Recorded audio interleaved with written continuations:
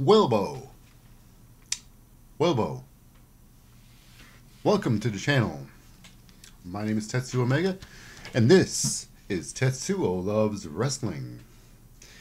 On today's show, I'd like to talk to you about my favorite federations and why, and champions in wrestling. Out with the old belts and in with the new. What does that mean? All this and more coming up very soon.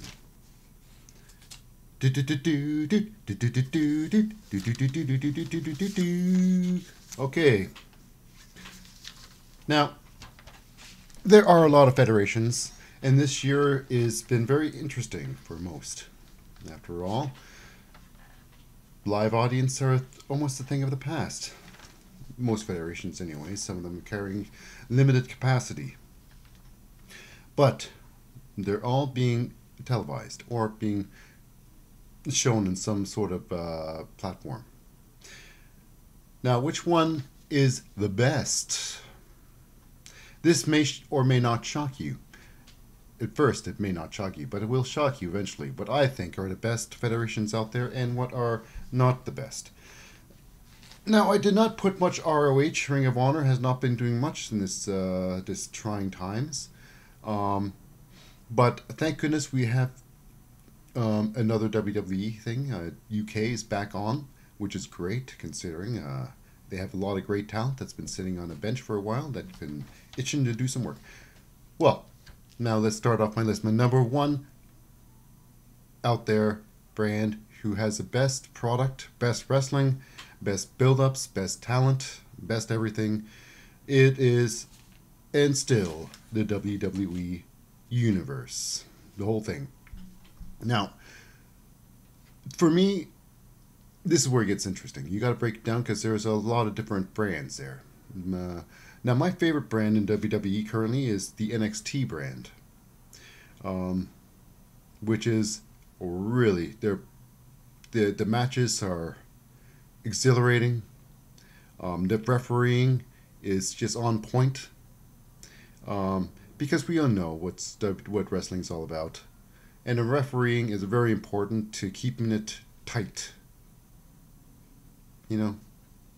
And they know what's that about. And, they're taking it serious. And NXT's number one, it's like they're keeping it real, so to speak. Number two and number three, it's all number one. Okay, number one categories. NXT, Raw and SmackDown, I would put them underneath that. Even though they have more time, more money in it. And this is where wrestlers like to go, to the Raw and SmackDown roster. But nevertheless, though, still, fantastic wrestling, fantastic talent, fantastic writing, great stuff overall. Number three, close behind, is UK.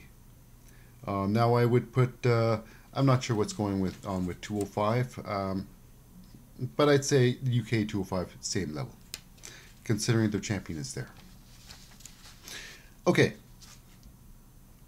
Now, that's number one. They're fantastic. Now, my number two and number three, they're roughly the same. My number two wrestling network, wrestling federation, would be the United Wrestling Network. This one here is like an umbrella corporation of wrestling. It's where many different people go to wrestle, different companies. They wrestle under this. That's what they have. Good wrestling. It's all wrestling. Now, I'm gonna just jet through the list pretty quickly. The next couple, and now they're a little bit better than what I would say number three. It's New Japan Pro Wrestling. Now, New Japan is very much like the way United Wrestling Network operates.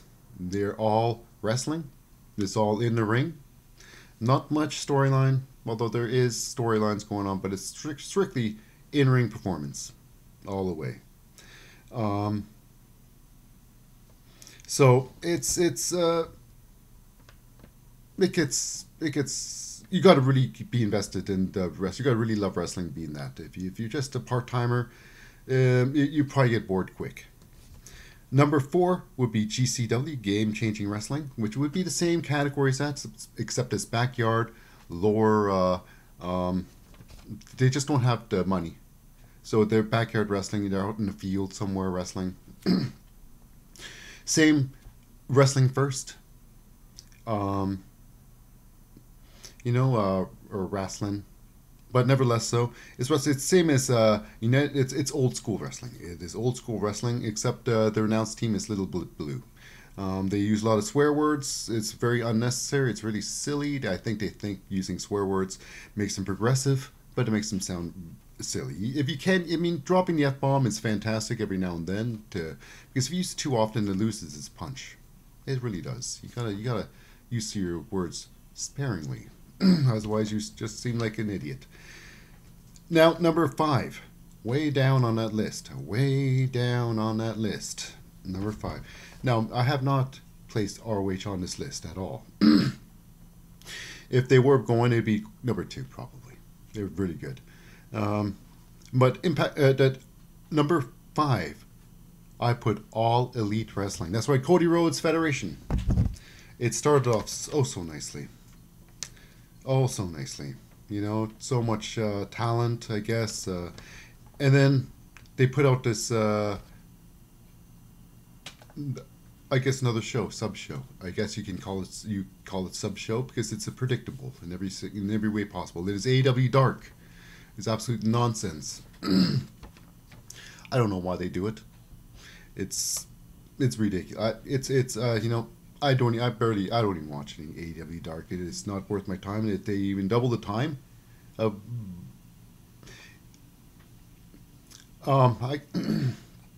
like if you watch anything at AEW, you know who's gonna win by the fact that the employees will always win over the blue chips that they hire for the match.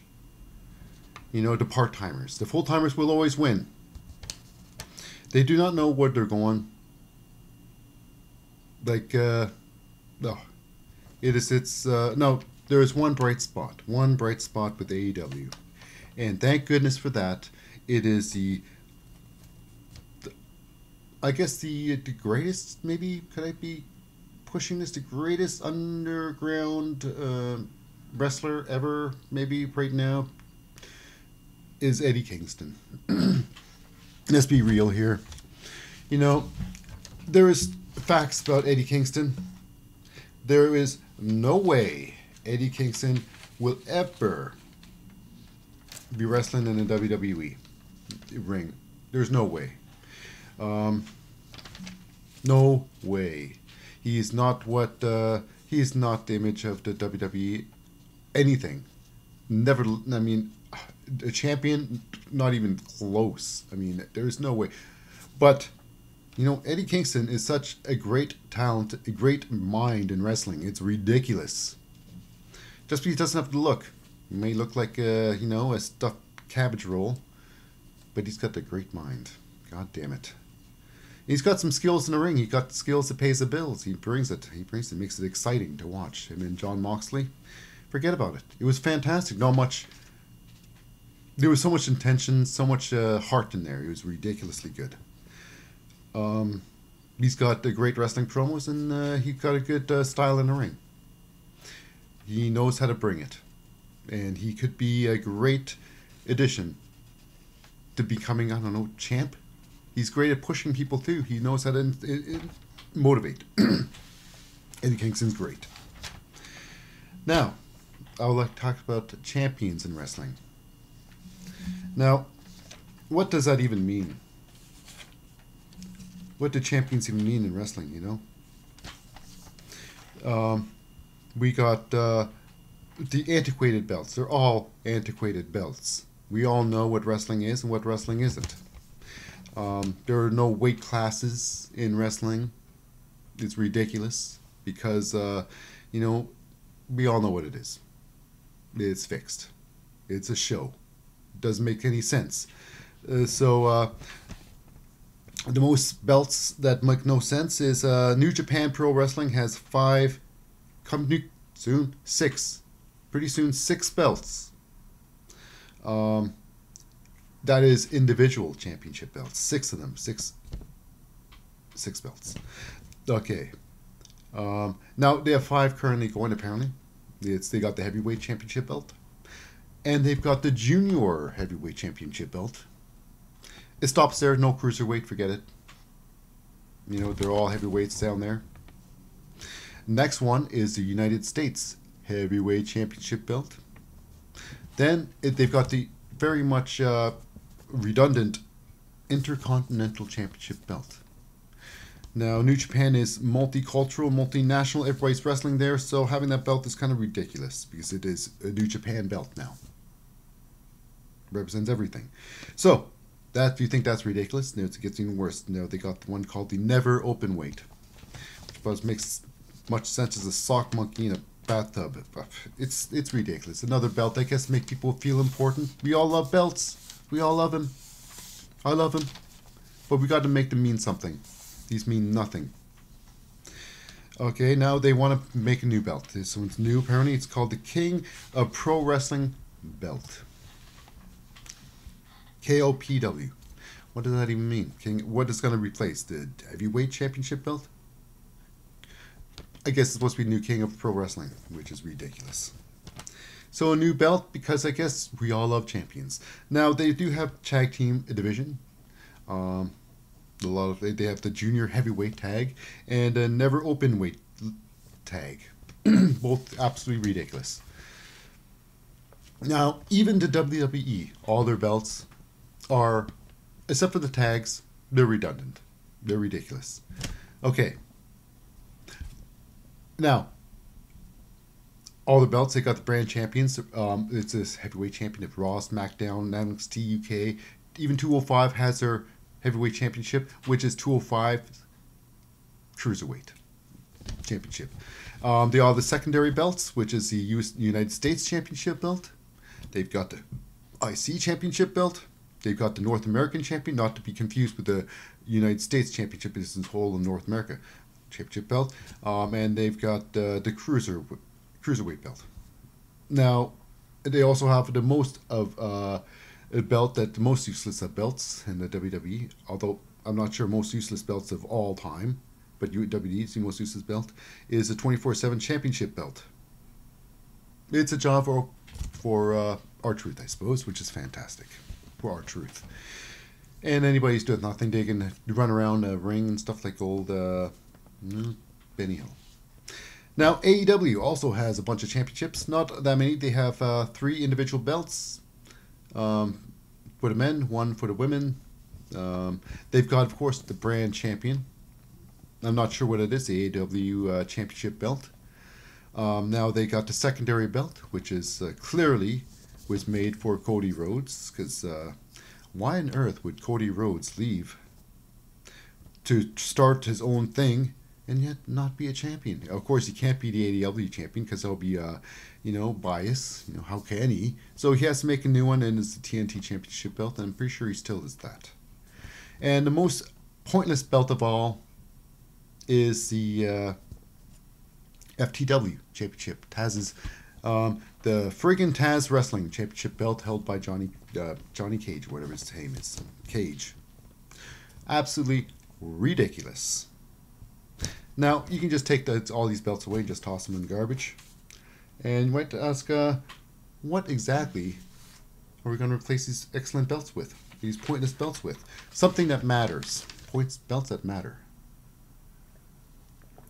Now, what belts matter? Okay. Now, who would you want to be as a brand champion? This should be the heavyweight champion? No. An openweight champion? No, it's ridiculous. Now, I say that because people like CM Punk have become world champion, heavyweight champion. Now, what is a brand champion? Brand champion should be someone who works beyond everybody else, who is better than everybody else. Clearly, is better than everybody else, and that should be represented by an Iron Man championship belt. Because a 60-minute Iron Man championship match will prove who is physically the best, and it can just do it. You know, I mean, it is what wrestling is all about. It is who is the best of the best in best condition. That is it. Okay, that's number one. But there should be other belts. And what should they represent? I think they should represent a fighting style. Because weights are silly, you know. One should be maybe a Greco-Roman style. Like, a lot of rules. No punching is wrestling. Like, and you can only win by submission. So it's a very stylized belt. It's best. I mean, hey, it's very stylized. You know, it brings a different aspect to it, which is fantastic. But it's not for everybody. Which was why I decided to have the third belt, which is, I would call, the Lucha Brawler, the fighter belt, which is anything goes, high flying. You know, this would be what any belt would represent, the best of a fighter or best of a wrestler can bring, but not the greatest, because it's obviously the Iron Man belt. So that's what belts I would bring. Get rid of everything else because they don't mean anything. A television championship, what does that even mean? Intercontinental champion, what does that mean? You know, all these heavyweight champions, everybody fights everybody. Doesn't matter who they are. It's all fixed. But it's fun. So belts gotta mean something in this day and age, because we all know what's going on. Now, my biggest problem is also tag teams. I think there should be teams in wrestling, but what does that even mean? Like, I've seen tag team wrestling in different organizations, and it just they just come in and it's so much nonsense. I think a tag team, there should be 2 tag team championships. One would be a straight up tag team match. One person, 1-on-1 in the ring. They gotta be tagged in, like a straight up tag team match, how it should be. A tag team could be, a team could be represented. Many people can be in a team, organization, a team, but in the ring, 2 people are representing the team. A regular tag team match, 1 person, 1-on-1 in a ring. They can tag in and out. There are certain rules can be bent in it, but that's what it is.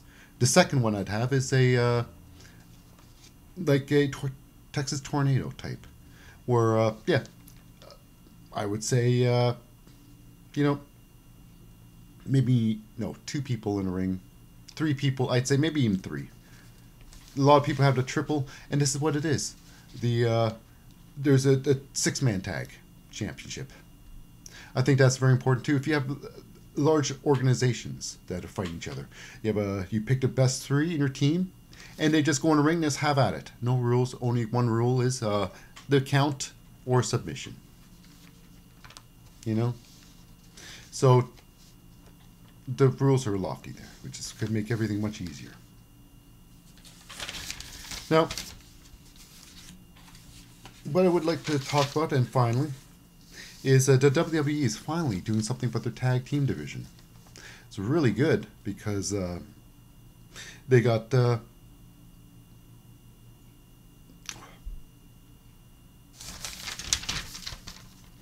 Peyton Royce with Lacey. Well, they're doing a lot of different things with the tag team division. And that, I think, I'll talk about next time on Tetsuo Loves Wrestling, the WWE, the tag team, perhaps the future of Impact Wrestling, the future of what is most important, AEW, and what is going on with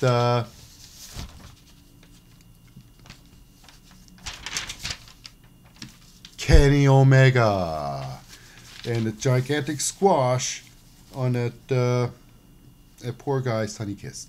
It's ridiculous. Kenny Omega, All Elite, conspiracy, maybe.